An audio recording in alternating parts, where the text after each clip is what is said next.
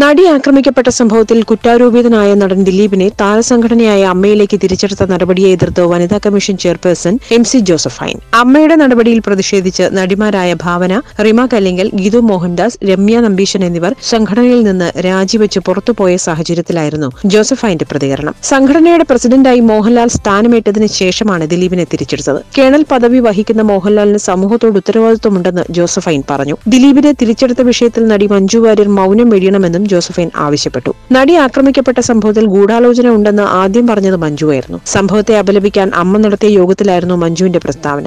സിനിമയിലെ വനിതാ കൂട്ടായ്മയായ വിമൺ ഇൻ സിനിമ കളക്ടീവ് രൂപീകരിക്കുന്നതിൽ മഞ്ജുവും മുന്നിട്ടിറങ്ങിയിരുന്നു. ഇടത് MLA-മാരായ ഗണേഷ് കുമാറിന്റെയും മുകേഷിന്റെ നിലപാട് സർക്കാർ ഗൌരവമായി എടുക്കണമെന്നും ജോസഫൈൻ കൂട്ടിച്ചേർത്തു.